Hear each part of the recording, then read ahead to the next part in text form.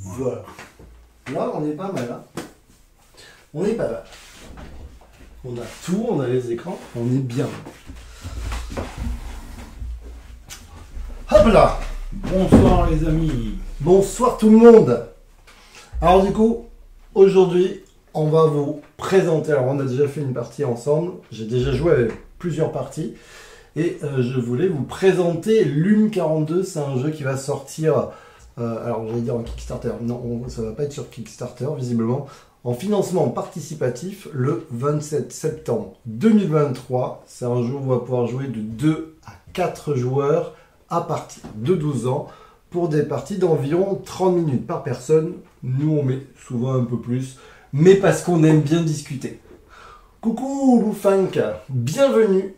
Bienvenue. Je ne sais pas si... Voilà. Du coup, sois le bienvenu.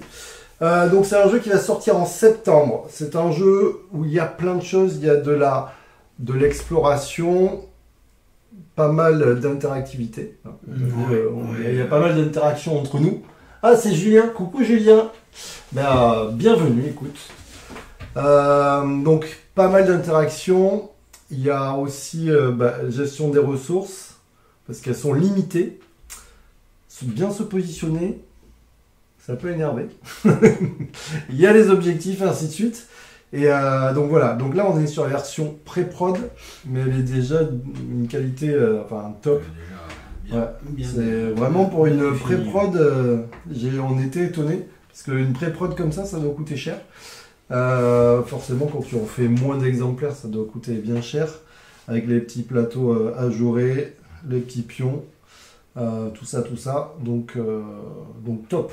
Déjà, c'était vraiment, c'est cool. Elle dirait mieux là-haut les pyramides quand même qu'en bas. Ben ouais, mais t'as le truc en bas. Mais t'as un petit peu aussi, regarde, t'as la petite pointe. Du coup, on a tous les deux une aide de jeu. J'ai mis une doublette de jeu. Une doublette de jeu. Nous, on a une... Coucou Big Mich. Et hello, l'heure que de voiture. Tu fais attention, Big Mich. Hein. Pas de soucis. Du coup, Big Mich, il va l'acheter, c'est sûr. Il regarde pas les écrans, il nous écoute. Voilà. C'est tout. Donc, le jeu va se jouer en 5 tours. Ici, vous avez les différents tours. Donc, il va y avoir 5 tours. Et dans chaque tour, il y aura 5 phases. La première, ça sera la découverte des planètes. Ça sera l'exploration. Ensuite, le déploiement de nos unités. Au début, on n'en a pas beaucoup. Et au fur et à mesure des différents tours, on va en avoir de plus en plus avec des pouvoirs qui vont intervenir. Et ça, j'aime bien les jeux où petit à petit, ça devient de plus en plus compliqué et de plus en plus de possibilités. Ensuite, on produira les sondes. Mais donc, ce sont les petits triangles. Mais à la première manche, il n'y aura pas les petits triangles. Ils ne seront pas encore posés. Ensuite, il y aura la récupération de nos unités. Donc, au début, on en a que 3, au fur et à mesure, c'est ça on va en avoir plus.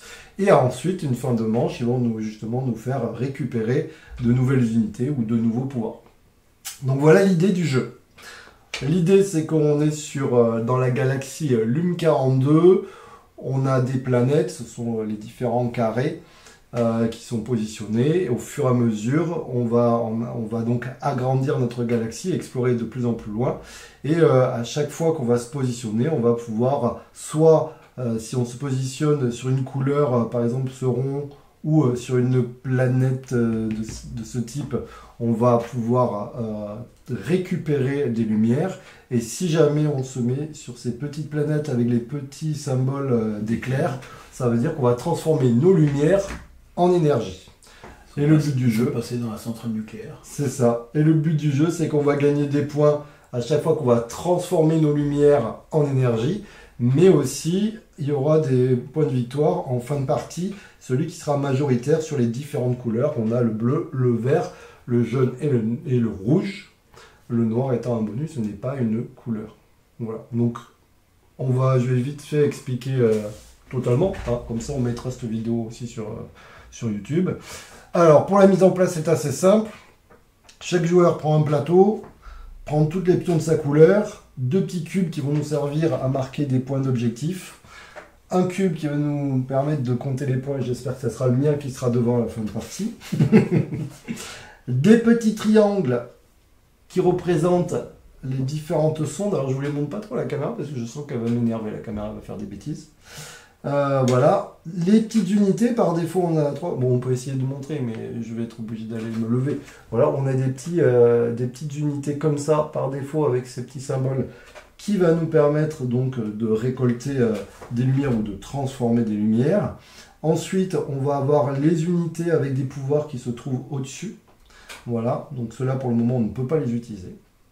On aura une pièce pour savoir pour définir, pour savoir qui est le premier joueur. En l'occurrence, c'est moi, puisqu'on a joué à pile ou face, c'est moi qui gagne.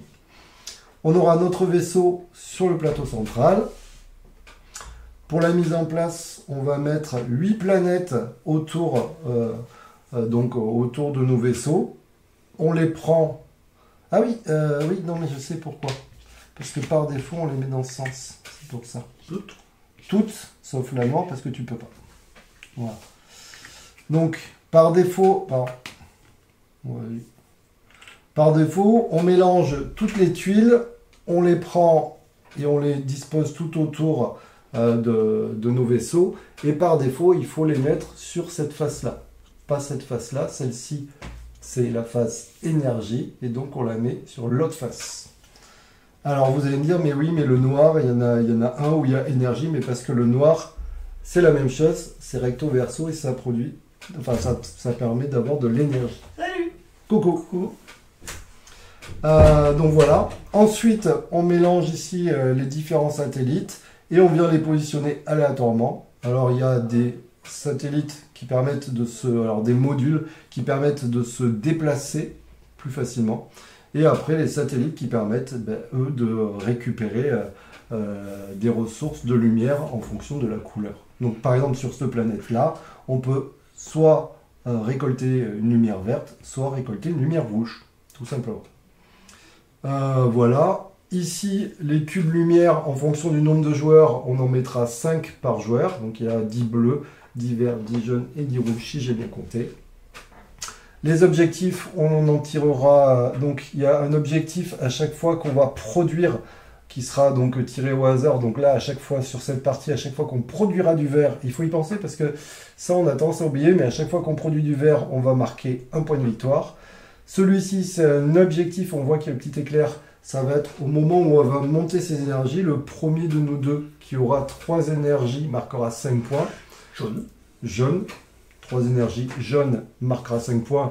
Et l'autre marquera que 3 points. Ici, ça va être le premier qui va poser ses 4 satellites, marquera 5 points. Et le deuxième marquera 3 points. C'est exactement les mêmes règles à 2, 3 ou 4 joueurs. La seule différence, c'est qu'à 2 joueurs, on ne va pas aller ici. On ne pourra pas poser... voilà. Je pense que j'ai tout dit. Alors, ce qu'on va faire, c'est que je vais expliquer au fur et à mesure des phases comme ça sera plus facile. Ça durera moins longtemps. Donc, du coup, non, ceux-là vont bien là. Hein. Toi, t'aimes bien. Donc, c'est moi qui commence. Oui. Première phase, on a dit la découverte des planètes. Voilà. Tout simplement, je choisis une tuile planète. Et là, dans ce cas-là, je vais pouvoir la positionner recto ou verso. C'est moi qui choisis. Et je vais venir, par exemple, prendre celle-ci. Je vais la mettre de ce côté-là. Je peux la mettre où je veux, mais il faut que ça soit adjacent à une autre planète et pas en diagonale. Donc là, par exemple, je ne peux pas, mais je peux la mettre là, là, là. Bref, tout, mais pas en diagonale.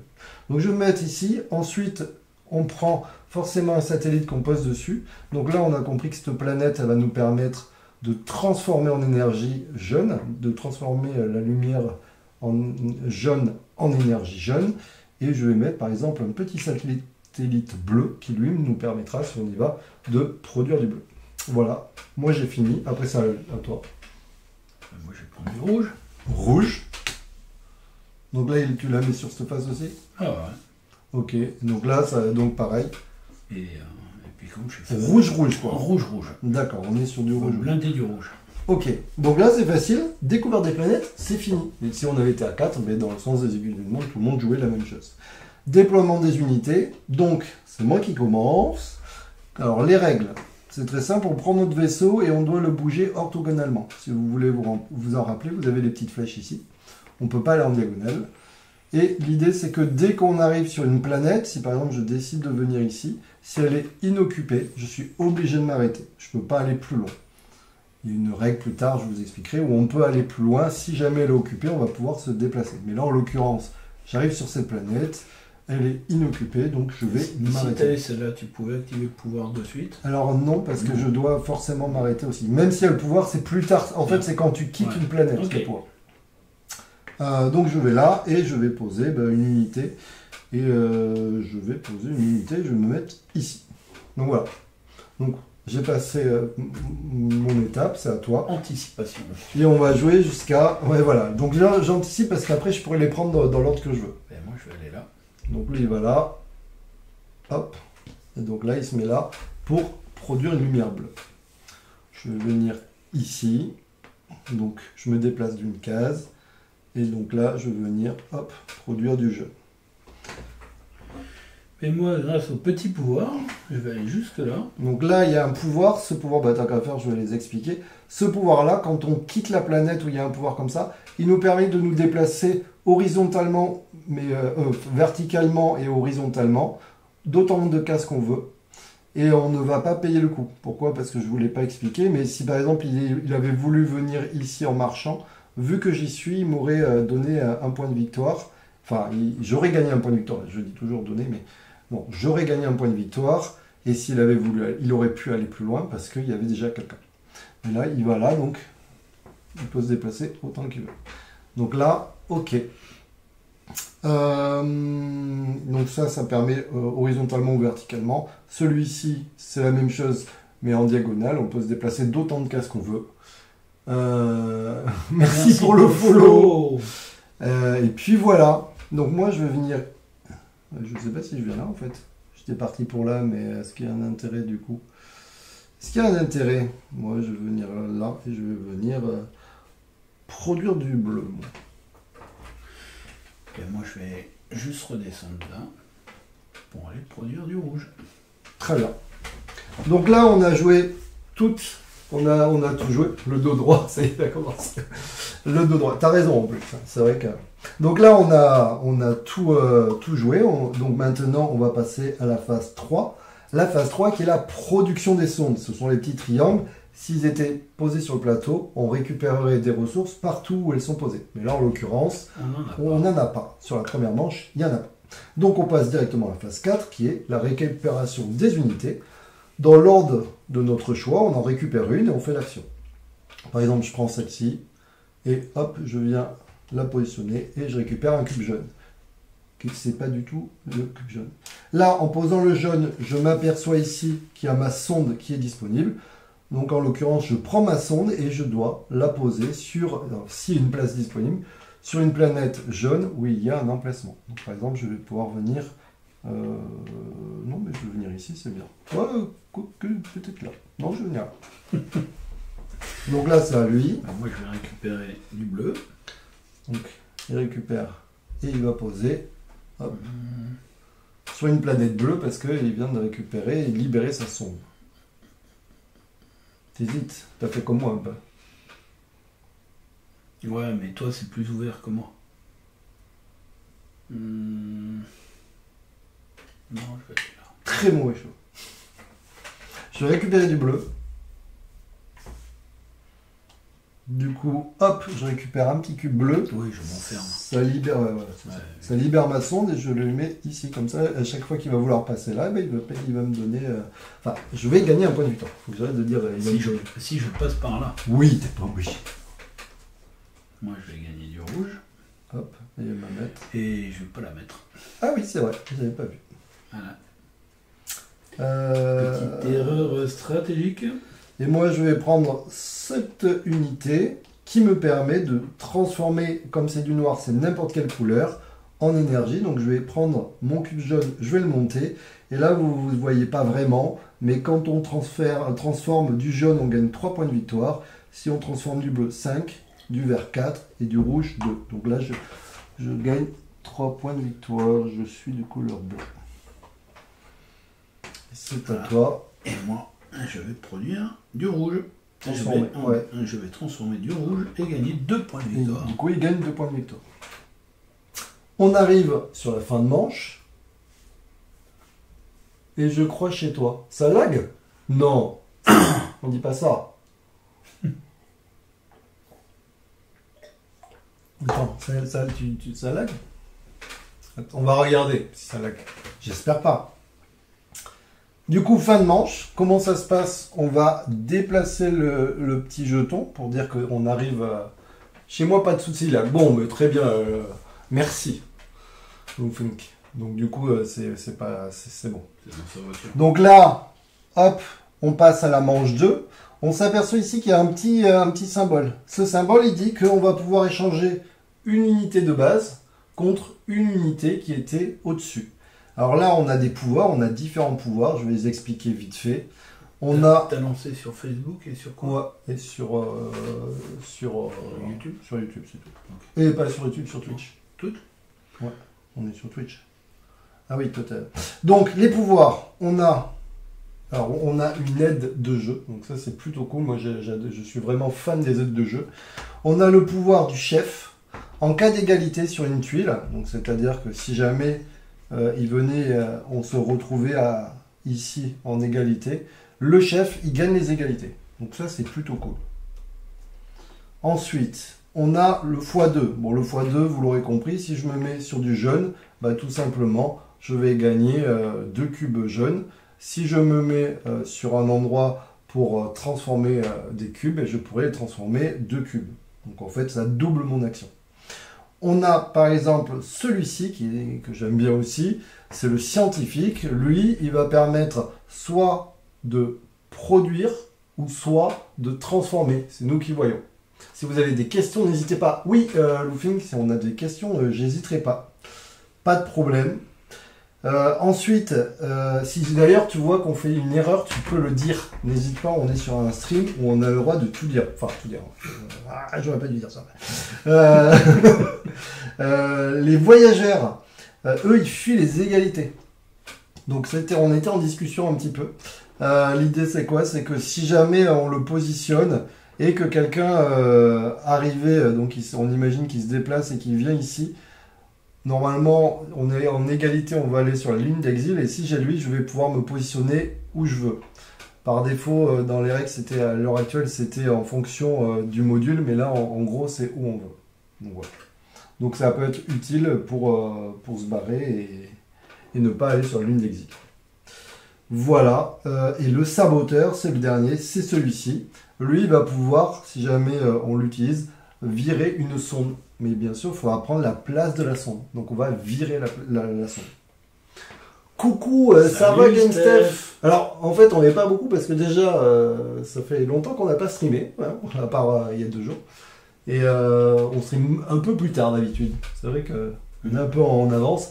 Mais la vidéo sera mise en... On mettra forcément la vidéo complète sur la chaîne YouTube. Et il y a les règles qui vont arriver ce soir, normalement. Ce soir, on mettra les règles disponibles aussi, je pense. Ce soir ou demain, peut-être. Peut-être demain. Ouais. Voilà. Donc là, on prend quoi? C'est ça. Normalement, c'est dans l'ordre du tour. Donc, si tu veux, je devrais le faire. Et comme ça, tu peux regarder ce que je vais faire. Ben moi, je vais faire ce que je fais souvent. Je vais prendre le x2. Je change pas souvent. Mais j'hésitais. Et toi, t'as pris quoi? Le leader. Le leader. Il a pris le chef. J'hésitais. Donc là, comme on est en fin de manche, on vient de bouger le jeton. Maintenant, celui qui a le moins de points choisit qui est premier. Il n'est pas obligé de se mettre premier, mais il peut. Il choisit. Ouais, bah, on va jouer le premier. Tu joues le premier? Ah, ça faisait longtemps que t'avais pas fait tomber un truc. Je te remarque.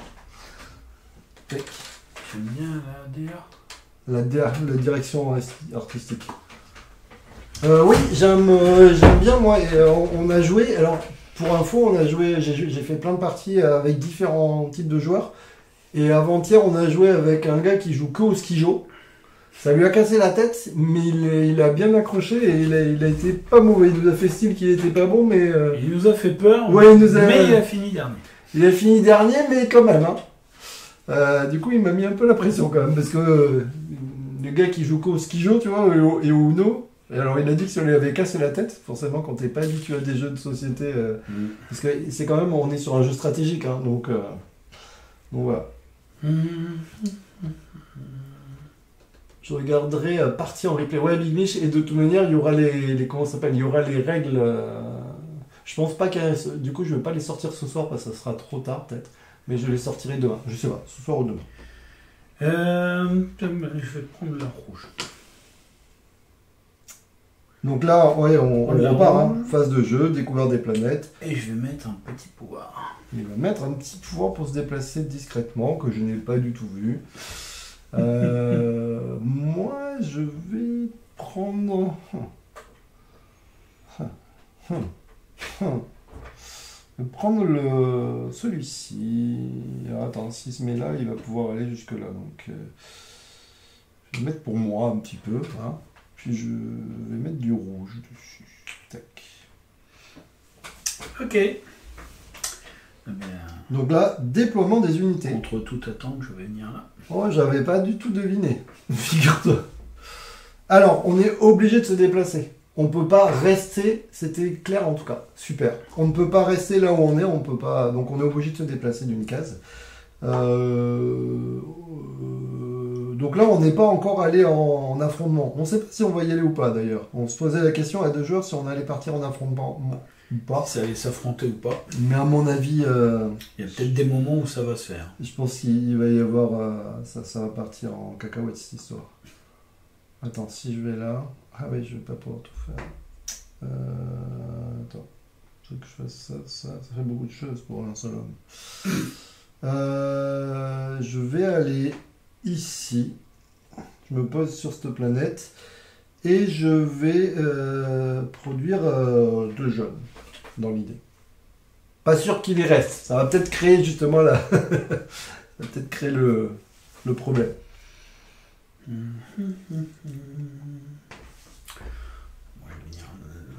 Donc là, il peut se déplacer en diagonale d'autant de cases qu'il veut et sans payer le coût en passant ici.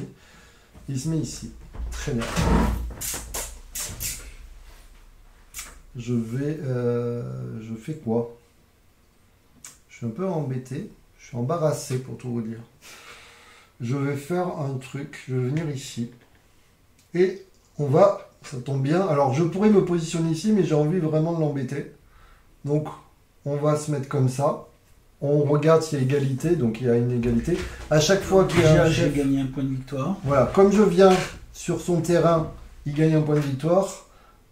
Ici, le vaisseau, s'il y a deux vaisseaux ne peuvent pas être sur la même case, donc il repart systématiquement au centre.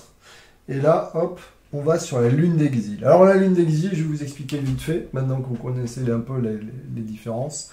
Celui-ci permet donc de prendre un cube et de le transformer en énergie, mais vous ne gagnez pas le coup. Ça peut être utile en fonction de la partie, mais voilà. L'idée, c'est qu'on ne va pas gagner la valeur. Celui-ci permet de prendre un cube au choix et de le positionner comme si on venait de faire de la production. Celui-ci permet de gagner 3 points de victoire directement. Et celui-ci permet d'échanger un cube avec un adversaire. Donc soit on peut échanger un cube qui se trouve dans la production contre un cube de la production de l'adversaire, ou soit un cube énergie qui a été déjà transformé contre un cube qui a été déjà transformé chez l'adversaire. Et pas forcément le joueur que tu agresses. Pas forcément le joueur que tu agresses. Et là, ici, vous avez ici, là, tout le monde peut y aller, parce que ça, ce sont des zones bloquées pour une personne, hein, quand on se pose à usage unique. Par contre, quand on se met ici, ben là, on va gagner, on peut y aller autant qu'on... Enfin, tout le monde peut y aller, donc on gagnerait un point de victoire. Généralement, on n'y va pas de gaieté de cœur. Et comme là, c'est moi qui l'ai viré, c'est lui qui a l'avantage. Donc j'aime bien les jeux où... Mais je vais aller choisir un cube. Il va aller choisir un cube. C'est beau. Ouais, je sais. C'est beau. C'est beau, c'est beau, c'est beau. Et bien moi, je vais aller... Je vais aller quoi? Ben, moi, je vais aller échanger un cube. Il va me piquer un cube, mais il va m'en donner un. Je vais lui en donner un. Donc voilà, donc là, c'est à toi. C'est à moi. Et moi, je vais aller te virer. Ah, purée. Mais, ah oui, non, tu me vires pas, ça, c'est... Enfin, non, tu me vires pas. Il m'a fait peur. Par contre, je gagne un point de victoire parce qu'il est venu chez moi. Oui, donc ça sert à rien que je m'arrête là, en fait. Ben, si tu peux... Non, tu je peux pas. Je peux pas. Si, tu peux. Je crois qu'il a dit ça, d'ailleurs. Est-ce que tu es là, Loufink? Si, je crois que tu peux te positionner. Et du coup, il est en train de me mettre le doute. Non, parce que sinon, je fais autre chose, en fait. On ne peut pas poser d'unité, c'est une zone. Ah oui, non, tu peux pas. Oui, c'est ça, l'emplacement est pris. Du coup, non, je te donne pas un point de victoire. Donc, il me donne pas un point de victoire, c'est nul. Et je vais mettre là. C'est moins bien. De suite, c'est moins bien, voilà. Non, mais c'est ce qui me semblait, mais du coup... Oui, non, je pensais plutôt à virer la sonde, mais en fait, j'ai pas le démineur encore. Ok, c'est à moi. Ouais. Pourquoi je suis allé là? Ah oui, mais je voulais... T'es venu m'agresser. Non, alors pas du tout. Si. Je suis pas comme ça, moi. Si. Je suis pas du tout comme ça. T'inquiète pas. Je suis là. Alors moi, je vais faire... Oui, c'est ça, oui, mais j'avais le saboteur en tête, j'avais pas le chef en tête. Je viens ici, mais comme il y a une unité, je peux me déplacer. Et puis ça rapporte pas.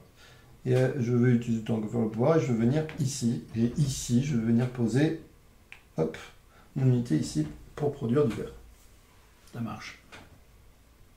Ouais, le saboteur, il prend la place, effectivement. Ok. Ah ben oui, c'est... Production des sondes. Production des sondes. Alors là, on les a. Donc c'est facile, vous regardez là où vous n'avez pas de sonde. Et du coup, vous récupérez un cube. Donc moi, je vais récupérer un cube bleu et un cube jaune. Un cube bleu, un cube jaune.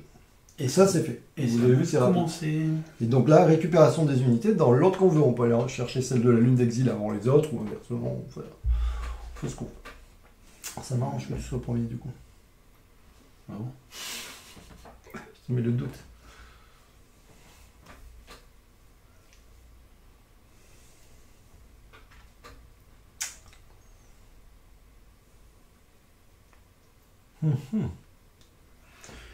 Je vais commencer par le rouge. Ah oui, ça marche pas du tout. Eh oui. Ça ne m'arrange pas du tout. Ah ouais, c'était pas une bonne idée ça. Je vais prendre le cube vert. Donc je vais gagner un point de victoire. Hop. Et je vais libérer ma sonde pour la positionner à côté de toi parce que t'aimes bien. J'essaie de lui mettre les sondes autour de lui. Putain, mais je peux pas poser ma sonde si j'avais pas prévu cette merde. Alors que moi, si. Je vais la mettre là. Voilà. Et je gagne un peu de temps aussi. Ouais, ça y est. T'as bien fait de le dire. Non, mais c'est vrai qu'on attend. Non, mais il y pense, mais moi non. Je me fais avoir, moi, un peu. Mais j'y ai pensé. Ouais, j'y ai pensé. J'y ai pensé. Mais c'est rare. Échange de ressources ou double jaune? Ça va partir sur double jaune. Allez, double jaune. Tac. Eh bien, contre toute attente. Et oui, il prend le cube jaune. Et boum. Du coup, quand il prend, et c'est comme s'il avait produit, du coup, il vient récupérer 5 points de victoire. Du coup, il marque passe à 9. Il passe à 9. Est-ce que les points de victoire, d'ailleurs, ils sont comptés direct? Moi, j'ai considéré que oui. Bon, a priori, oui. Ouais, bien joué pour l'objectif. Ouais, il m'a un peu doublé sur l'objectif. J'avais pas vu qu'il y avait qu'une. Mais oui, je réfléchissais, mais... J'avais pas vu qu'il y a... En fait, c'est un jeu où il faut tout le temps réfléchir. Je réfléchissais à poser, et je disais tout à l'heure, je me suis fait couillonner pour le rouge, j'en ai mis un, ça veut dire qu'il n'y en a qu'un. Oui, directement quand on retourne. Ouais, c'est ce que j'ai... D'accord, c'est ce qu'on a fait, mais j'ai dit... Attends, il y en a qu'un rouge, et je vais me le coincer d'entrée. Mais oui. Oh là là. Du coup, je me suis fait niquer sur l'objectif. Je me suis fait sur l'objectif. Donc là, maintenant, je peux échanger un cube, mais ça m'intéresse beaucoup moins. Tu veux mon rouge? Ça m'intéresse beaucoup moins. Là, tu m'as bien... Ah, attends, c'est que le début de la partie. Hein. Oui. Mais... Ah, le rouge, je n'ai pas du tout vu l'histoire, là. Qu'est-ce que je fais? Je t'échange quoi là? J'en sais rien, moi, que je t'échange. Qu'est-ce que je te donne? Tiens, je te donne un jaune contre un rouge. Oh, piquer mon rouge. Je piquais ton. C'est pour plus tard. Que le début du film Victory. Oui, c'est sûr. Hop. Eh ben, fin de manche. On passe ici le petit jeton. Alors, là, il y a un petit plus. Un bonhomme. Donc on récupère un bonhomme. Avec un pouvoir. Après, il y a 2 tours. Hein. C'est un peu relou l'histoire. Je vais prendre le x2. Je vais prendre... Je prends quoi? Parce que le x2, il est bien, mais il faut pas le prendre trop tard quand même. J'ai envie de virer ta sonde, mais ça sert à rien. Allez hop, je prends le chef. Ok, à toi de choisir si tu veux être premier ou pas. Je suis premier. Tiens. Je récupère la pièce. Et dans un élan de générosité. Non. Il faut mettre la tuile. Ça, il n'y arrive pas, les gars. Mais c'est parce que j'ai dans à chaque fois, quand c'est lui qui commence, il oublie, il veut partir de suite à l'attaque. C'est vrai. Non, il faut mettre une planète d'abord. À chaque fois. Hein. J'avais très envie de... Moi c'est bon, je l'ai incrusté. Maintenant, je le sais. Moi, j'ai très envie d'aller à l'attaque. Il veut déjà graisser. Même s'il ne peut pas péter mes sondes, mes satellites. Hein. Et je vais mettre... hop. Tiens, on l'avait pas vu ce module encore. Ce module-là permet de se téléporter. Vers un autre module. Vers un autre module identique ou vers une planète de la même couleur. Ça, c'est mon côté toc. D'accord. D'ailleurs, Lufik... quand il n'y en a qu'un seul. C'est un 4X, j'ai l'impression. Alors moi, Steph, je sais pas trop les termes. C'est quoi un 4X? J'ai déjà entendu plein de fois, mais je sais pas ce que c'est qu'un 4X. Ça, c'est moi, tu vois, moi, j'y suis pas le technique du jeu, moi. Dis-nous ce que c'est, Steph, un 4X. Quand il n'y a qu'un seul téléporteur, Loofing. Non, alors moi, ma question, c'est du coup, ça, c'est une planète. Du coup, ça veut dire que je peux aller vers les noirs, c'est tout. Hein. De mini 4X, mais ça reste très simple par rapport au jeu du jeu. Oui, les règles sont pas très... Mais par contre, c'est un peu stratégique quand même. Et plus t'es nombreux, plus j'ai l'impression que c'est le bazar. Parce que tu te fais attaquer de partout. Ça dépend. Hein. Nous, on a fait des parties où on s'attaquait de ouf, et des fois, non. C'est à toi. T'as posé ta planète? Non. Non. Moi, dans ma tête, c'est déjà tout est prévu. Hein. Sur 10 tours d'avance. Au moins 10 tours d'avance. Tu vas aller que sur les autres planètes noires. Ok, c'est bien ça. Ok. Ah ouais, donc s'il était sur une planète rouge, ça aurait été que les planètes rouges? Oui, c'est ça, que les planètes de sa couleur. Ok. J'avais le doute parce que je me suis dit, vu que c'est une planète Joker, est-ce qu'on considère que tu peux aller partout où tu veux? Comme c'est une planète Joker, on peut aller partout. Tu sais, ça sent la petite filouterie, mais non. Il m'a dit non. Il a fait non. Ah, on est sur du jaune.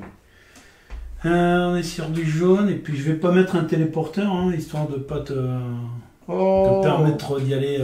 Oh, je vais peut-être pas y aller. D'y aller rapidement. Exploitation, exploration, extermination, expansion. Ouais, c'est un peu ça, ouais. Les 4 E. Exploitation, exploration, extermination.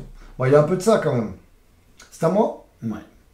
On va plus demander à Steph de commander manger. Non. Ah, j'ai pas envie de me faire tuer, moi.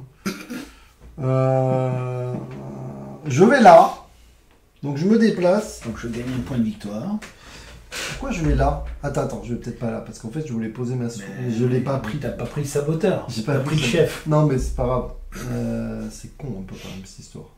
Pourquoi j'ai... Attends, je suis pas sûr d'aller là du coup. Pourquoi j'ai voulu... Ah, mais je me suis trompé. Mais je suis un boulet un peu. Non, je vais là alors. Tu gagnes pas un point de victoire. Je vais ici. Ah, le boulet jusqu'au bout. Alors, tu vas je vais mettre... Je vais mettre un petit... Transformer. Ouais, je transforme. Tu transformes? J'ai un petit rouge, écoute. Un petit rouge. J'ai un petit rouge. Un petit rouge dans le nez. C'est ça. Moi, je vais descendre tranquillement vers la nouvelle planète qui vient de popper. Ok. Bah moi, je vais aller ici. Je vais mettre un petit x2. On part sur une petite fois. Discrètement, on ne sait pas ce que je prépare. Discrètement, je vais pas mettre un x2 non plus. Ah oui, discrètement, on va mettre un x2. Ok. Discrètement alors, hein. Mais juste discrètement. Par contre, moi, je peux me téléporter. Et ça n'a pas de prix. Je sais pas pourquoi je dis ça. Je vais me téléporter grâce à ça sur une planète noire. Moi, je pense que celle-là, c'est bien. Ouais, celle-là, elle est pas mal, j'avoue. En plein milieu des noirs. Ouais. Je t'ai donné des points, mais peut-être que... Bah oui, écoute, je vais le faire. Ah, je sais pas. Si, je vais le faire. Ah, attends. Ah oui, il faut que je réfléchisse. Parce que là, il va me niquer, sinon. Attends. Là, il faut que je réfléchisse. Parce que si je lui pique sa place, il va aller... Hop, faire un échange de cubes et il va me voler mon cube que j'ai... Donc ça va pas. Non, il faut pas que je fasse ça en premier. C'est qui joue en premier? Ah non, c'est moi. Donc non, c'est bon, je peux aller là. Donc je viens. Moi, je me fais des nœuds. Et hop. Transformation. Il a craqué. Il a craqué sévère. Écoute, je vais venir là. Ah, il vient m'embêter. Je te donne. ça. Donc il me met, hop, mon chef l'a laissé. Et toi, tu vas tout seul. Ah, c'était pas prévu, mais c'était pas. Alors honnêtement, c'était pas du tout prévu. Ça fait même un peu chier. Parce que du coup, je me retrouve là et si je veux aller jusque là, oui, ça va coûter cher. Ça va coûter cher. D'un autre côté. Attends, là, il faut que je réfléchisse. Qu'est-ce que je fais? Parce que moi, du coup, je vais venir te faire chier. Je recule comme un autre. Et c'est à toi de jouer. C'est à moi de jouer. Maintenant, tu peux réfléchir à ce que tu veux faire.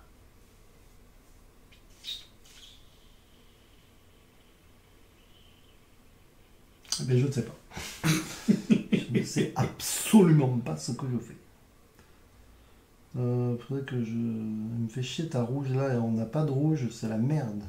C'est la merde un peu cette histoire. Oui, je sais, il n'y en a qu'un et chez moi. Le gars est relou quoi. Ça serait pas un mauvais joueur. Non, je rigole. Quand on est coincé, on n'est pas un peu mauvais joueur. Là, je peux ouais, tu peux rien faire, tu te déplaces. Je vais aller... Tu vas aller où?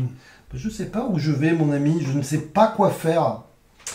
Est-ce que c'est une bonne idée d'aller là? C'est dur, ça. Je ne pas savoir. C'est dur de ne pas savoir. Soit je te vire, mais je pense que ça va te donner un avantage d'aller là-bas, donc je suis pas convaincu. Putain, je fais quoi? Si je vais là-bas, je te donne un cube. Ouais, c'est pareil. Et je vais là. Ok. Et j'ai mon super chef qui sert à rien. Parce que lui, il a pas peur des embrouilles. Il va aller produire du bleu. Hop. Ok. Ouais, je suppose que c'est une bonne idée. Mais... Ah non, il va... Oh, non, il va là. Pardon. Ça peut toucher.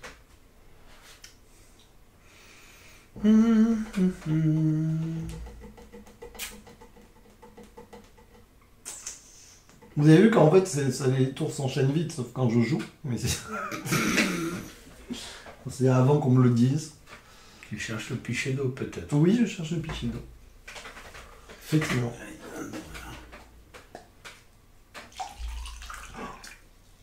J'ai toujours peur. Sans puissance, la maîtrise. Oui, bah, je sais.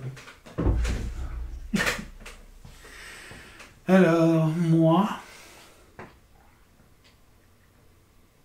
De toute manière, ça va friter, hein, parce que quand on va avoir les 5... oui.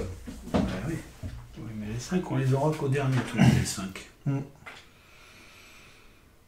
J'ai aucune possibilité de virer le x2 là-bas.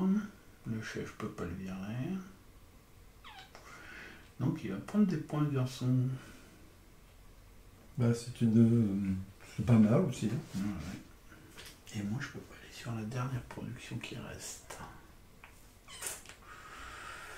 Alors, qu'est-ce qui va être le plus intelligent à faire? J'ai pas eu d'eau. Il faut boire dans la vie. Alors, on va aller tranquillement ici. Donc il est passé par là, hein, pour aller là, je précise. Et on va prendre... On va prendre du verre. Ok. Premier joueur. Oui. Moi. Bon, avant qu'il fasse une connerie, je sais pas quoi, je vais transformer 2 jaunes avec mon x2 et du coup je gagne 6 points de victoire et surtout je gagne le petit bonus là-bas puisque j'ai bien 3 jaunes au niveau des énergies, donc je gagne 5 points.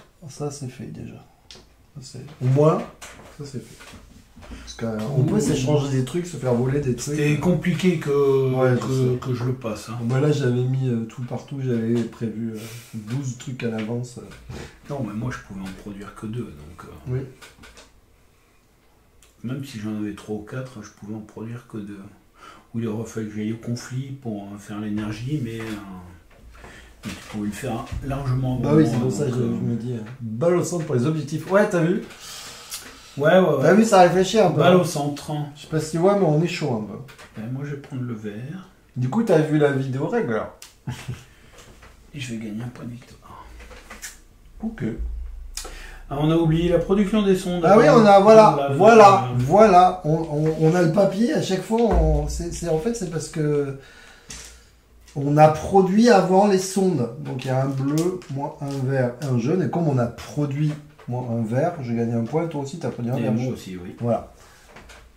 Donc du coup, il faut qu'on fasse attention à ça. Je ne sais pas pourquoi on va trop vite. Moi, j'ai gagné un rouge. Toi, tu as gagné un rouge. Donc c'est à toi. C'est à moi. Je sais pas pourquoi je me suis mis là, du coup. Le jaune, t'as plein de trucs à produire. Oui, mais c'est du jaune. Ah oui, c'est du jaune. Donc je produis un jaune. Attends. Il va me piquer un jaune. Je peux te échanger un cube avec quelqu'un. Est-ce que je fais maintenant ou pas? On peut faire ça en premier, du coup. Hop. On va prendre celui-là. Produire le rouge. On va produire le rouge. 2 points. 2 points de victoire. Ok. Bah, écoute, on va produire 2 jaunes. Très bien.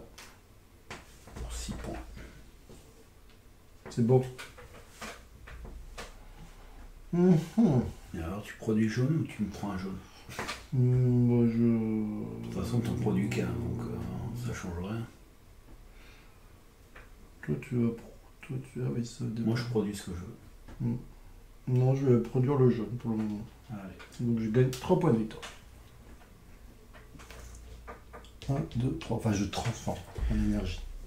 Et moi, je vais transformer un vert pour gagner 4 points de victoire. Ok. Et du coup, ici, je peux échanger un cube. Et là, je ne sais pas quoi. Toi, tu savais que j'allais te donner le jaune. Salopio. Je te donne un jaune contre un rouge. Étonnamment. Dans ce cas-là, bien sûr, on gagne pas de trucs. Étonnamment. Qu'est-ce que Duel of KO? Eh bien, écoute, je ne sais pas non plus. Je me suis posé la question, j'ai pas testé. Et je produis un jaune. Je connais pas. Attention, quand il y en a plus, il y en a plus. Voilà.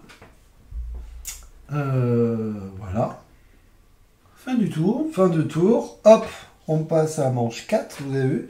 On échange, là c'est pas un plus, hein, c'est le petit. On échange une unité de base contre un autre. Bon, là c'est bon, ça m'a saoulé, je vais prendre celui qui est le saboteur. Hein.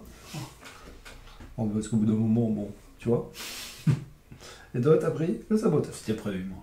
Ok. C'était prévu, tour 4, le saboteur. Ok. Et du coup, c'est moi qui choisis si je suis premier ou pas. Voilà. Bien, je pense que je vais être premier. Tenez, monsieur. En tout cas, beau matos, hein. Alors, on va poser une planète. Bon, tu diras pas, Loufink, mais j'ai abîmé la boîte. Je l'ai trimballé partout. On y a joué partout, donc du coup, j'ai abîmé le coin de la boîte. Je suis un peu triste. Tu pourras lui dire, il fait pas attention. Si, j'ai fait attention, mais comme je l'ai amené partout en vacances, j'ai abîmé le coin de la boîte, je suis un peu triste.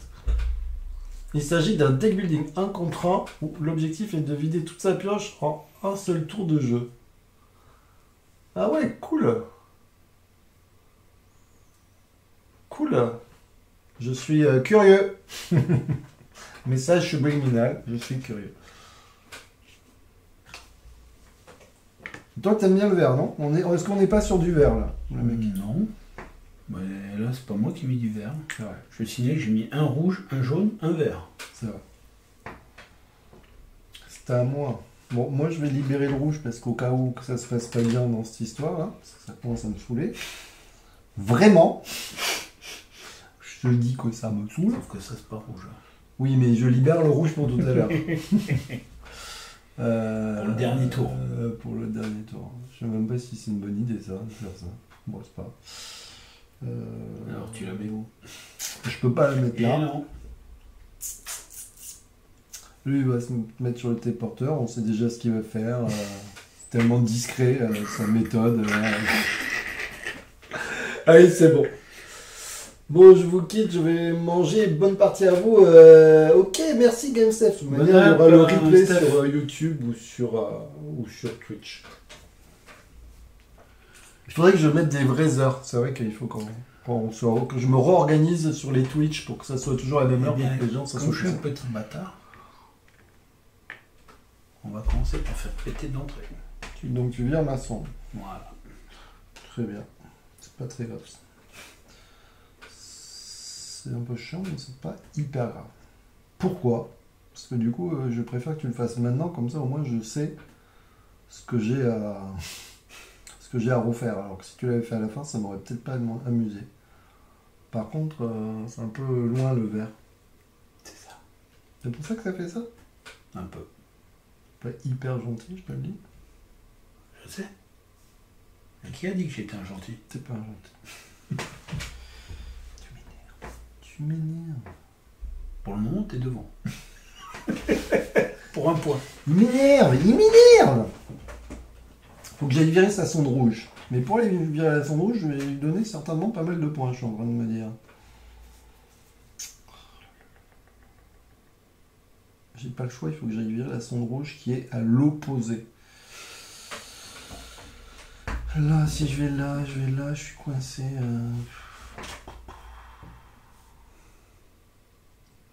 Bah écoute, ouais, toi tu peux aller où tu veux. Ça va faire quelques points de victoire pour y aller, ça. Ça va faire quelques points de victoire. Mais je vais le faire. Hop, je vais là, je suis pas obligé de m'arrêter. Je te donne un point. Là, je vais jusque là. 2 points. Là, tu dois t'arrêter là. Ah. Il y a un emplacement. Ah, moi, c'est pas par là que je passais pour y aller. Mais bon. Mais tu pouvais pas y aller quand même, ouais, en effet. Oui. T'es obligé de t'arrêter. Maintenant, il y a une unité. Est-ce que ça compte? Loofink? Du coup, maintenant, j'ai plein de questions. Déjà, je lui donne 2, mais est-ce que, du coup, pour moi, je n'étais pas obligé de m'arrêter parce que tu avais une unité? Ah ouais, mais il y a... Pour moi, c'est une planète quand elle est vide. Est-ce qu'une sonde, ça compte? C'est important, du coup. On m'a dit, tant que les emplacements sont pas tous occupés... Non. Ah non, j'ai dit quand une planète est vide sans aucune personne. Du coup, on est comme ça. Si ça se trouve, le Fink, il n'est pas là. Du coup, on n'aura jamais la réponse. Une sonde occupe un emplacement, on peut continuer. C'est bien ça. C'est quand une planète est vraiment vide. Okay. D'accord, c'est bien ce que j'avais compris. Il m'a fait peur. Ok. J'en connais un qui va être relou. Parce que si je mets ça... Je vais mettre mon chef. Comme ça, tu vas pas me virer mon verre. Très bien, moi ça me va. Moi, grâce au petit pouvoir, je vais transférer. Ah oui, mais c'est une diagonale. Ah non, je m'en fous. Comme elle est occupée, je vais me déplacer ici. Et je vais mettre mon x2. Très bien. Ah oui, j'aurais dû mettre garder mon chef. Ça va me coûter les yeux la tête là depuis tout à l'heure à lui faire des trucs à lui. Oui, de toute manière, je vais poser mon vert et mon rouge, alors j'ai pas le choix. Ah oui, mais si je mets mon rouge, tu vas me virer à ton chef. Bah oui, le chef il est prêt et il attend. Le x2 caché à l'autre bout de la galaxie. Mais attends, elle est pas loin, tu vas voir le x2 comment il va revenir voir papa. Hop, mets ça là.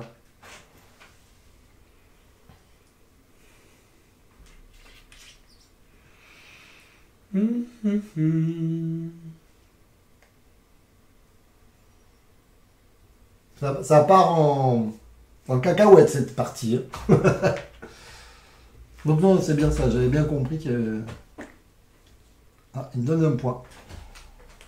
Il me vire pour éviter de... Il me vire pour que je revienne ici.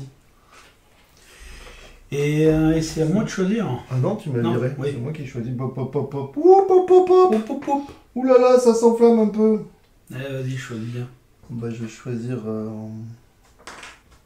un cube. Ah, ouais, un cube. Ok. J'avoue qu'à coup de 3 points, je sais pas, c'est vrai qu'on ne se pose pas la question, mais est-ce qu'on n'y va pas souvent, nous, sur les 3 points, mais peut-être que ça vaut le coup, quand même. Ah oui, je l'ai pas dit. Je vous le dis, quand même, pour les petits malins, tous les pouvoirs ne marchent pas là-bas. Si vous avez un x2, ça fait pas x6, ça. Enfin, ça fait pas 6 points, parce que... Non, mais quand j'ai joué, je me dis, ouais, si c'est x2, j'ai dit non. Je préfère préciser, ah ça, j'en suis sûr. On sent, moi ça me fait penser un peu, tu sais, les jeux où il faut réfléchir, déplacement, mouvement, tout ça là. Genre les échecs, où je suis mauvais dans les échecs.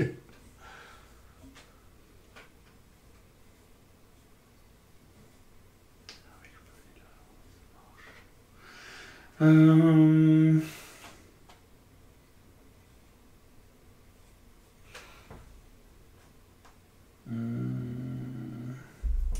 va prendre un point de victoire. Contre toute attente.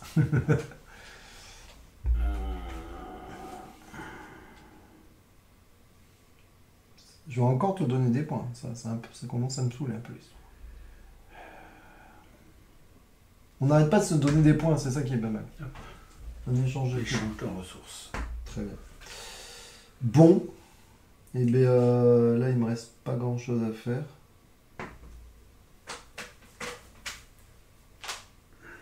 Que fais-je? Ça va me coûter trop cher ce soir. Toi, il te reste quoi, chef? Ah là là là là. C'est chaud. Là, les gars, c'est chaud. Hein. Parce que là, le chef, donc, où je me mette, il va venir me faire chier, c'est sûr. Je le vois gros comme une maison. Que là où je vais, il va venir me faire chier. Sauf...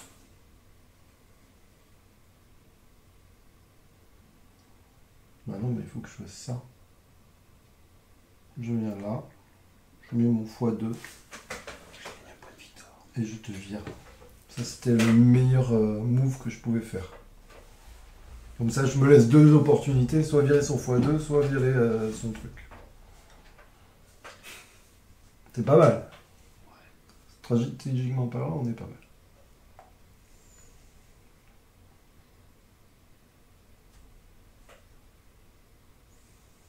Et nous, on rigole pas là. C'est pour ça que j'ai dit dans les règles que c'était entre intermédiaire et expert, parce que suivant avec qui on joue, ça ne joue pas du tout les mêmes parties. Hein. Si tu joues avec la famille, en gros, ils vont pas trop regarder. Moi aussi, j'aime beaucoup la DA. Je trouve que c'est très joli. Je vais te donner un point de victoire. Ok. Pour venir ici. Ah. Que fais-je? Bah, je vais là, déjà, c'est sûr. Je te donne un point de victoire. Et là... Est-ce que tu m'en donnes un deuxième ou pas? Là, soit je le vire, soit... Non, mais je vais récupérer ça parce que c'est bon, ça va saouler. Là. Je donne un deuxième point de victoire. Et je prends sa place, la place de sa sonde, grâce à mon saboteur qui permet d'enlever la sonde adverse. Bien sûr, il perd pas l'objectif qu'il avait réussi. Hein. Production de sonde. Très bien, ben je gagne un bleu, un jaune. C'est triste. Ah oui. Il n'y a plus de jaune. C'est fini. Ouais, il n'y a plus de jaune, c'est un peu triste ça. C'est très bien. Oui, t'en as plein. Ouais, j'en ai plein. C'est à toi. C'est à moi.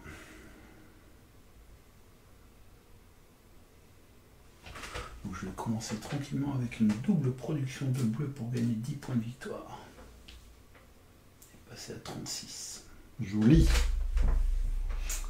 Je me suis fait tellement chier à avoir ma sonde que je vais la prendre. Hein. Donc je produis un rouge. Non, en bas. Ah, j'ai gagné un point de victoire supplémentaire parce que je produis un vert. Ah, tu vois, t'allais oublier. Oui, mais j'y ai pensé. C'est vrai. À toi. À moi.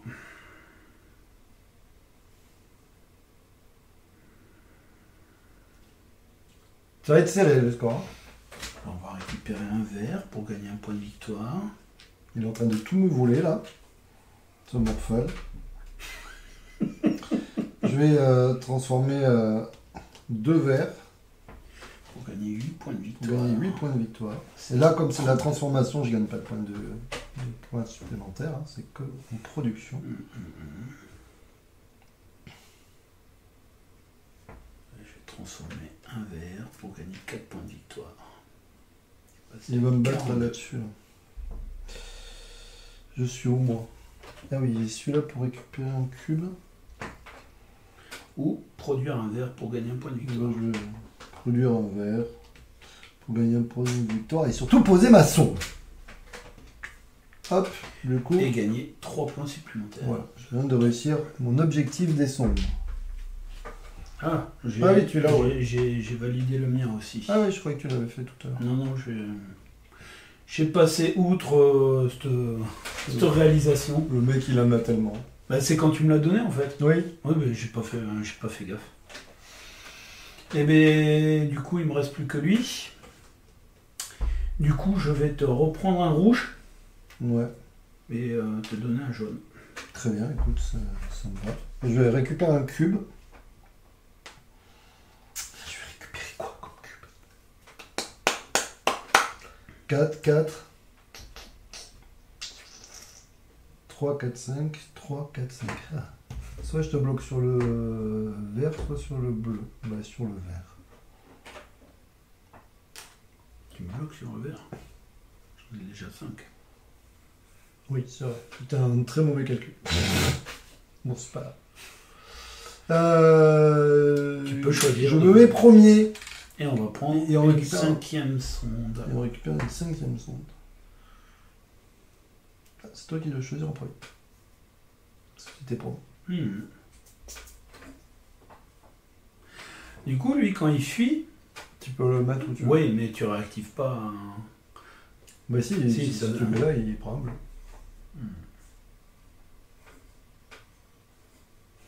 Ouais, je vais prendre le fuyard. J'hésitais aussi, parce que ça peut être pas mal.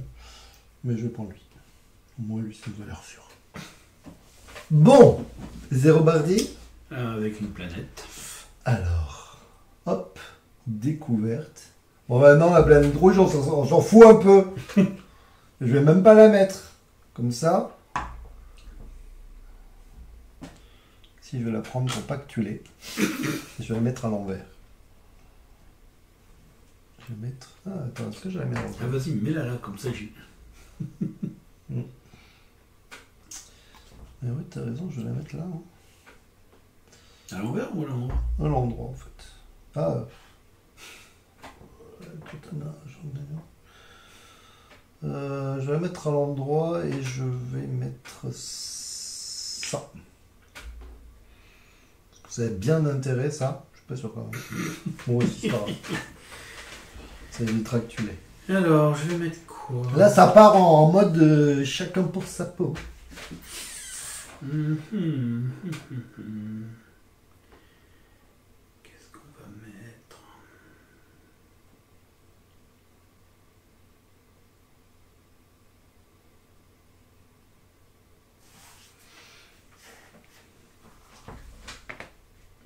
Monsieur se protège. Et je vais mettre ça. Il n'y a aucun intérêt. Très bien. Le déploiement des unités, là mon gars, il faut être stratégique dans la vie. J'en ai aucune idée de ce que je vais faire. Mais je vais aller là, ça c'est sûr. Et, contre toute attente, je vais poser une unité. Étonnant. Mais laquelle? Étonnant, dis donc. Étonnant que tout cela. Je vais mettre celle-là. Le scientifique. Le scientifique qui permet soit de produire, soit de transformer. Comme ça, il ne sait pas ce que je fais. Je reste caché dans l'ombre. Ouais.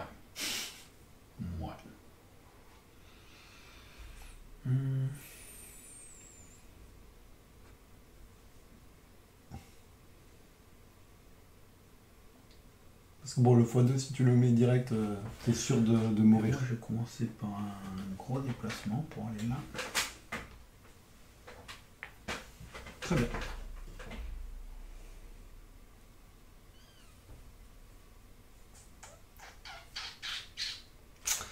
Ok, non mais d'accord. Hein. Moi, je vais aller... Je vais aller où? Je vais aller là. Et de là, je vais aller là.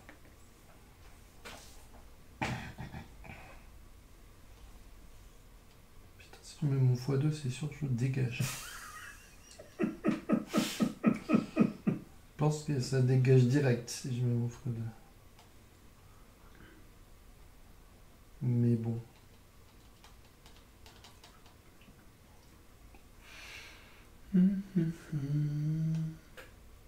On va mettre un truc simple.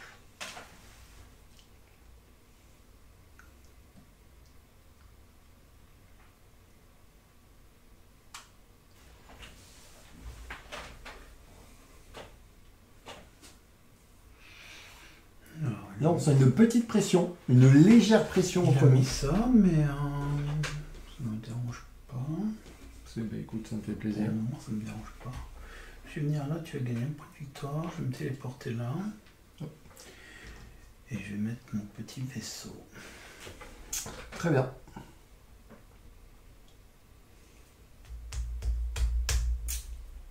Que fais-je? Je vais aller là. Tu vas gagner un point de victoire.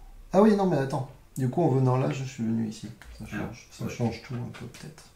Même si je m'arrête pas? Oui, du moment que tu passes. D'accord. Bon, moi, je vais là. Je vais là. Je te donne quand même un point de victoire, du coup. Toi, tu dégages. Et je mets mon chef.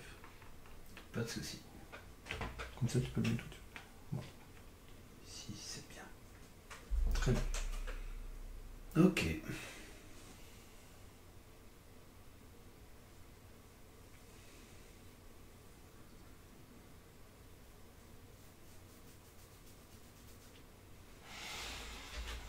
Il y a une pression, les amis, de ouf.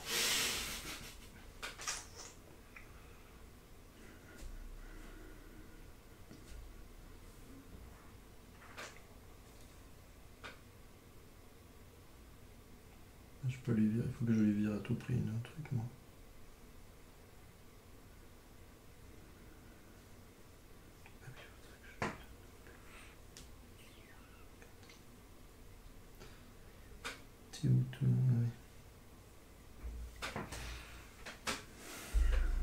Grosse hésitation, on est comme ça.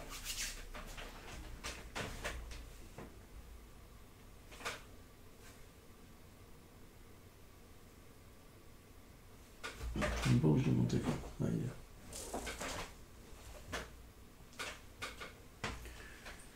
Je vais te virer ta sonde verte. C'est pas hyper gentil. Je te le dis entre nous comme ça, c'est pas hyper gentil. Je te donne un point de victoire.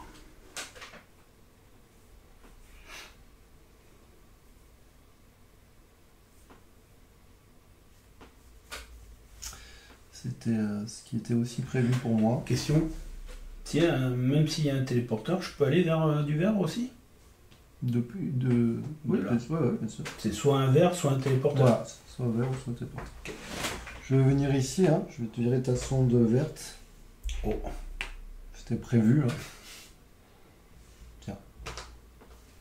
On n'est pas là pour rigoler, les amis. On n'est pas là pour faire des cadeaux hein, dans la vie. Il n'y a qu'un cube vert, forcément, on a tous envie d'avoir le vert. Je vais donner un point de victoire, je vais venir ici, je vais mettre le x2.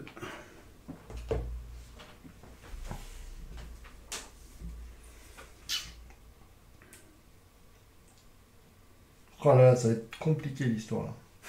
Soit je le vire, mais je perds mon x2 s'il est un peu con. Aucun intérêt, je pense. Ben moi je vais faire tac tac et de là je vais ici. Tu t'arrêtais là, ça suffisait aussi. Oui, mais moi tu aimes bien faire compliqué. J'aime bien faire compliqué. Je vais venir là et avec mon magistrat chef, je vais te virer. Ah, c'est ce que j'attendais que tu me vires depuis tout à l'heure. Bien sûr, je vais échanger un cube contre un autre. Comme ça, me prends pas trop de risques. Ok. Eh ben c'est bon. On va produire les sondes. Du coup, moi j'ai un bleu, un jaune, un rouge. Tu auras un bleu et un rouge.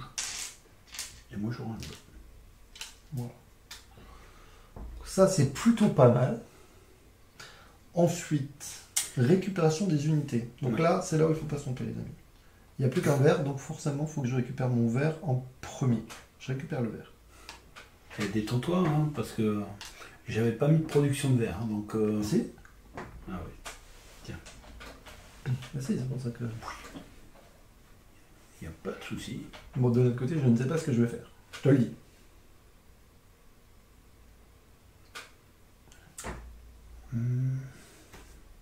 Moi, je vais commencer par produire un verre. Produire un verre. Attends. Oui, je suis là aussi. Donc, je produis un verre. Je gagne 4 points. 1, 2, 3, 4. Je produis un verre. Je gagne 4. Ah oui, attends, je viens de récupérer un verre. Du coup, je te l'ai mis. Ah, oui, je te l'ai mis. D'accord. Okay. Ici, je vais produire les deux verres. Pour prendre 8. Ah. Soit je fais la même, soit je réfléchis à autre chose. Ce serait malin de faire la même, parce que sinon je lui donne... Je suis obligé d'essayer de rivaliser, donc j'utilise celui-ci. Ah. Attends, je sais pas. Je vais gagner sur le jaune. Il peut pas me... Attends, il est là. Il peut en prendre un. Il est que noir. Ah oui, donc de toute manière, il peut faire qu'un. Au pire... Ah ouais, ou alors je monte sur le bleu, mais sur le bleu, il peut me rattraper. C'est compliqué. Je produis un vert avec celui-là. Enfin, je le transforme. Pardon. Il a de l'avance, ton forêt. En rouge pour reposer la sonde. Ok.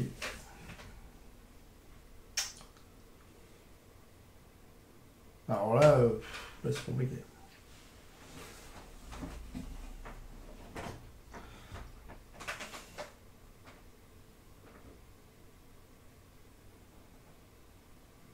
Soit je produis... je transforme un rouge en vert. De toute manière, je peux pas gagner sur tous les plateaux. Hein. C'est pas possible. Là... On est d'accord, Loofink, que je sais pas comment on dit, hein, je dis Loofink, mais c'est peut-être pas ça vraiment. Je sais pas si c'est toujours là d'ailleurs. Là, c'est réalisé 2 fois l'action, donc vu que c'est de n'importe quelle couleur, je peux faire un rouge, un vert par exemple. Je ne sais pas si tu veux. Mais j'avais ça, et j'avais compris ça comme ça. Je sais jamais. Non, on ne peut pas. Ah, on peut pas. Eh non, c'est qu'une couleur. On peut pas. Est-ce que c'est précisé dans les règles? C'est 2 fois la même action. 2 fois la même si tu produis un rouge... Ah oui, il transforme, c'est marqué, c'est marqué. Coucou, sympa, ce nouveau jeu de Bonjour. Oh, Mighty, toujours. Il est très beau. Bon, du coup, j'ai intérêt à gagner les rouges. Je fais les rouges. Voilà. Je fais les rouges. Et hop. Donc, je gagne 4 points de victoire. Ouais. Je vais gagner 4 points de victoire. Hein. Je vais prendre celui-là. Ça va être sérieux. Parce qu'il ne donne rien. Et si je repose. Même si j'ai pas gagné de cube. Et moi, il ne reste plus que ça. Ouais. Ah ouais, tu t'es gardé ça pour faire le choix. Pour choisir correctement. Alors, qu'est-ce que tu me donnes? Ah oui. Qu'est-ce que tu me prends? Ah je te donne... qu'est-ce que je te donne et qu'est-ce que je prends? Ah oui, je suis embêté en fait. Oui. Ah oui, c'était pas calculé ça. C'était pas très malin ça. Non peut-être je me suis dit je vais lui donner... mais j'avais pas calculé que tu allais refaire un truc. Tu allais me donner un jaune pour prendre un bleu? C'est ça. Eh oui. Non, j'allais te donner un jaune pour prendre un vert. Mais du coup, ça a peu d'intérêt. Attends, tu peux pas me rattraper ni sur le rouge, ni sur le jaune. Ah mais de toute manière, je suis coincé en fait. Si tu me donnes un jaune, si. Oui, mais j'ai aucun intérêt à te donner un rouge, aucun intérêt à te donner un jaune, aucun intérêt à te... C'est nul. C'est nul. Ah ouais, c'est le pire move. Ah oui, du coup, tu vas me gagner sur les bleus et les verts, et moi, je vais gagner sur les jaunes et les rouges. Bon, écoute, mais vu que tu es devant, je vais te donner... Je sais pas. Je te donne un jaune. Ça ne changera pas grand-chose contre un bleu. Bon, c'est pas très grave. Voilà. Mais c'est parce que moi, j'ai plein de bleus. Ouais, mais ça sert à rien. Oui, mais ça sert à rien dans tous les cas. Ah ouais. J'avais rien à faire, en fait. De quoi? Mais non, tu peux dire, hein, je ne changerai pas, mais je ne pouvais pas changer en fait. Il n'y a aucun moyen. Toi, il ne te faut pas que je te donne un jaune, sinon tu gagnes. Si je te donne un rouge, tu gagnes. Et moi, je voulais te prendre un vert en fait. L'idée, c'était que je te prenne un vert. Mais en fait, j'ai pas de bleu. Dans ma tête, c'est que j'ai... Tu dois me donner un jaune ou un rouge. Et du coup, ça n'est pas du tout une bonne idée. Donc, j'ai aucun intérêt à faire ça. Et du coup, je pense que tu as gagné. Du coup, je vais produire un bleu. Bah oui, c'est ce qui te rapporte le plus de points. Ça me rapporte 5 points. Aïe, aïe, aïe, aïe, j'ai perdu. 64. En vrai, pour un jeu dans l'espace, il est coloré. Ouais, il est joli. Au début, moi, j'avais un peu peur que ça soit sombre, les pions noirs, qu'on les voit pas, mais en fait, ils sont sur des... 17 points, tu passes à 70. Et moi, j'en prends 11, je passe à 75. Ah là là! Il y a 5 points d'écart. J'ai fait une ou deux bêtises, mais... J'ai fait une ou deux bêtises, mais c'était serré. Hein, c'est serré quand même. C'est serré, ouais. Les objectifs, on y arrive presque systématiquement. Celui-ci, il y en a plusieurs. Celui-ci, il y en a plusieurs. Celui-ci, il n'y en a qu'un. Avec les sondes. Mais, après, en effet, il n'y a pas excessivement d'autres choix que pour les sondes, on réfléchissait s'il y avait... Non, pour les objectifs, il n'y a pas forcément... Non.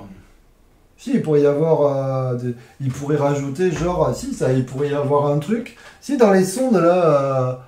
Loofink, mais ça pourrait être des idées, hein. Mais par exemple, tu pourrais avoir, au lieu de gagner 5, tu pourrais gagner 6 si tu arrives à faire une ligne. Tu vois, ça pourrait être drôle de faire, si tu arrives à faire une ligne. Un puissance 4, quoi. Ouais, mais n'empêche, parce que là, il n'y en a qu'un. Pour en avoir plusieurs, ça pourrait être, si vous arrivez à faire une ligne ou une diagonale. Ou une diagonale, enfin, tu vois, à voir. Mais ça pourrait, parce que c'est plus dur, du coup, ça pourrait, au lieu de rapporter 5, ça pourrait rapporter. Et ça se friterait toujours au même endroit. Ça peut être pas mal. Ça peut être des idées, des petites. Un petit truc à 7 points, là. Ouais. Parce que c'est plus compliqué. Voilà. Et que... Un petit truc à 7, you think. Peut-être comme, si jamais. Je sais que le jeu il sort qu'en septembre, on sait jamais. Mais ça peut être. Tu vois, un petit add-on, un petit... Tu crois que Mighty va se faire fusiller, lui, avec son jeu? Mais ça pourrait être une idée, ça. En tout cas, alors moi, j'en suis à plein de parties, hein. Et j'aime beaucoup. Plein? 3? Ah oui, non, pas avec toi, mais j'en ai fait plein. Non, mais t'en as fait combien la soirée? Ah non, mais j'ai joué, je l'ai amené en vacances. Ah, ok. On a fait plein de parties. Je le note, les idées. Ouais, parce qu'en fait, Loofink, le seul truc qu'on s'est dit, c'est que là, il y en a plein. Enfin, il y en a plusieurs. Là, il y en a plusieurs. Et là, il y en a qu'un. Et du coup, c'est un petit peu dommage de se dire, tiens. Parce que tu sais que ce sera forcément celui-là. Et au final, celle-là, là, elle est quand même. Enfin, tu l'as fait, quoi. Tu l'as fait peut-être pas premier, mais. Il y a 2 points d'écart. Enfin, je veux dire, ça se fait tout le temps, quoi. Par contre, te dire, on fait une ligne, peut-être que là, et du coup, ça va générer une histoire. Surtout, tu vois, par exemple, fin de partie, là, toi, par exemple, la ligne, tu peux pas la faire, parce que tu as 2 verres. Ouais, du coup, donc, le placement de tuiles va faire que tu vas réfléchir aussi pour aller chercher une ligne. Pour mettre des tuiles et tout, ouais. Ça peut être pas mal. Par contre, du coup, ça veut dire qu'au lieu de gagner 5, il faut que tu la mettes à 7, quoi. Parce que celle-là, ça veut dire que si on fait une ligne, ça veut dire qu'effectivement, tu vas prendre tes tuiles, tu vas même, parce que là, on les pose, là, ça veut dire que du coup, tu vas réfléchir, parce que le premier 8, il est aléatoire. Ouais. Donc derrière, c'est stratégique pour aller chercher les tuiles qu'il te faut pour avoir la ligne ou la diagonale. Du coup, tout le monde va se battre au même moment. Et en jouant à 2, c'est compliqué. Ouais. Parce que pour avoir la ligne à 2, si là le tirage il est mauvais, tu peux essayer de te trouver, il faut aller chercher les diagonales et tu peux être vite bloqué. On donne une direction en début de partie. Oui, bien sûr. Pour les nouveaux joueurs. On peut éviter de contraindre les joueurs à jouer avec. On peut éviter de contraindre. Oui, non, mais c'est. Tu vois, c'est tant qu'à faire de. En fait, moi, ce qui me gêne le plus, c'est qu'il n'y ait qu'un objectif pour jouer. Non, ça, c'est pour les joueurs un peu plus triardeurs. Tu vois, comme nous, tu vois, un truc. Tu cherches un petit poil de difficulté en plus derrière. Si vous faites un truc, tu vois, ça peut être, voilà, à partir de, je sais pas combien, vous rajoutez cette petite tuile. Ou note pour spécialiste.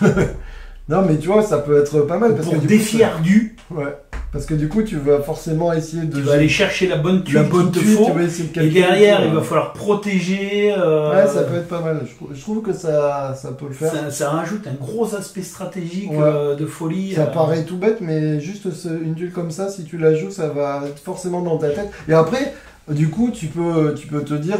oui, parce qu'en plus, quand tu vas chercher une tuile, tu peux pas la mettre en production, parce que si forcément il faut... Mais du coup, ça veut dire que tout le monde va vouloir se battre sur ce tuile-là, tu vois, ça peut être sympa, du coup. Et après, tu peux faire style juste, tu vas en prendre un, tu fais pas l'objectif, mais les autres le font pas, mais derrière, tu t'es bien préparé, ça peut... marque les points. Ça, après, non, des idées de plus, non, moi, j'ai rien trouvé de plus à changer ou à redire. Hein, Non, là, le fait de limiter quand même, tu vois, d'avoir toujours un qui reste en rab, ça laisse une...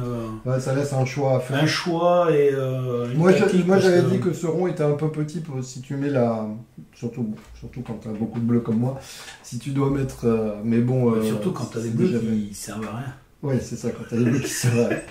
Moi, j'aurais agrandi ce petit rond, celui-là, j'aurais plus agrandi, mais bon, après, c'est des c'est vraiment sur des mini détails. En tout cas, je trouve que la qualité, elle est top. Ils disaient qu'ils allaient améliorer j'ai bien compris les sons de la thermobique un peu, mais je pense que c'est l'impression 3D, mais je suis assez étonné par l'impression 3D. C'est l'impression 3D. Bleu, c'est joli, bleu à 5 points. Ouais, t'as vu ça, c'est très... Il y a un 6. Il y a un 6 même. Il y a un 6. Mais c'est l'impression 3D, hein. Ah, c'est des moules. D'accord, ok. Parce qu'on se posait la question. Ouais, on savait pas... Si moi, je croyais que c'était l'impression 3D, mais pas filament, parce que moi, je fais l'impression 3D filament et ça donne pas ça. Et du coup, je pensais que c'était l'impression résine. Mais j'étais étonné parce que... D'accord. C'est des moules qualité usine. Ok. Ça, ils ont dit qu'ils allaient essayer d'améliorer les autocollants parce que c'est vous qui les collez. Parce que si jamais... Non, les autocollants, moi, ça me choque pas trop. Hein. Sincèrement, ils sont protégés et tout. Non. Non, le seul truc, c'est ils sont jamais dans le même sens si tu regardes la tête. Ah oui, c'est quand tu les positionnes. Bon, après, ça, c'est vraiment... Ouais, c'est vrai. Non, mais c'est vrai que... Mais je pense que c'est les gens qui vont se coller les autocollants, hein, c'est ça? Ça sera pas... Les autocollants, ils seront pas déjà posés. Toi, ils étaient déjà mis? Oui, moi, je les étais déjà mis. Ah ouais, peut-être que... Non, peut-être qu'il est... Mais moi, j'ai une version préprod, du coup, je sais pas trop. Mais... Non, mais après, peut-être qu'ils peuvent être... Mais ça, Non, c'est cool, hein. Voilà, en tout cas, du coup, on vous a fait découvrir un jeu. Ils peuvent pas être imprimés directement dedans. Parce que non, ils peuvent pas. Ah oui, non, ils peuvent pas. Non. Mais très agréable, j'en suis donc à plein de parties, j'en ai fait pendant les vacances. Et ce que j'ai bien aimé, c'est que j'ai joué avec différents joueurs.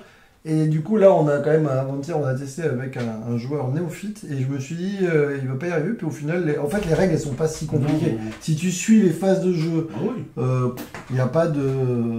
Le côté stratégique aussi de déplacement est vraiment très intéressant. J'aime beaucoup. Voilà quoi. Je pense que ce qui m'a aidé en fin de partie, ça a été le voyageur. Oui, le voyageur. Que tu l'as viré, que j'ai mis quand même sur une autre prod, parce qu'il y avait suffisamment de prod. En fait, je me suis dit, on va prendre toutes les prods et on n'a pas pris toutes les prods. Et du coup, en me mettant sur une prod noire, j'étais serein pour produire. Bah oui, je savais. Mais en plus, c'était le dernier, du coup, j'étais c'est pour ça que je l'ai gardé. Du coup, c'était pas mal. Voilà. Bon, en tout cas, j'espère que ça vous a plu. On va mettre cette vidéo sur YouTube en même temps que les règles. Donc, il y aura les règles et la vidéo. Ou enfin, en même temps. Elles y seront les deux. Il y aura la vidéo de présentation, la vidéo règle, vous aurez une vidéo partie voilà, où on n'a pas trop râlé et on n'a été pas trop long. Non. Parce que des fois on est un peu plus long, mais là ça l'a fait. Ouais, mais à deux. Ça. Et donc si jamais des petits rajouts de règles pour info, si jamais il n'y a plus de tuiles, il n'y a plus de tuiles. Si jamais il n'y a plus de satellite, il n'y a plus de satellite, vous débrouillez. À deux c'est compliqué. Ouais. Mais voilà, dans l'idée. C'est ça, et puis non, mais... Non, mais c'est bien, parce que même à deux, tu vois, ça laisse, du choix de pause, parce qu'on n'en pose pas énormément. Non, ça va. Ce petit logo là est sympa, parce que du coup, ça nous permet de comprendre que ça va pas en diagonale. Mais ça ressemble à la sonde. Oui, c'est ça, c'est la sonde, c'est pour ça.